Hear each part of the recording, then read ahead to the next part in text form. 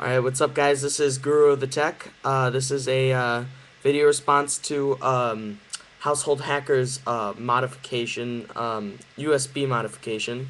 Now, I made my own little thing with a USB flash drive, and it's with a Game Boy game. I took it, cut out this plastic part, and inserted my USB flash drive.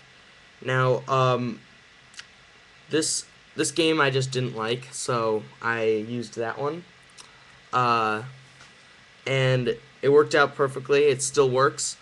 So then I decided to get a Game Boy Color emulator to go in this, that I put in the flash drive, and then I also put a Cyber Tiger, that's the name of the game, Cyber Tiger ROM in there too. So when you actually put it in your computer, you can actually play the game, this game on your computer, even though it doesn't work on your Game Boy anymore. But it's pretty awesome. Here it is, my Game Boy Color game, USB flash drive.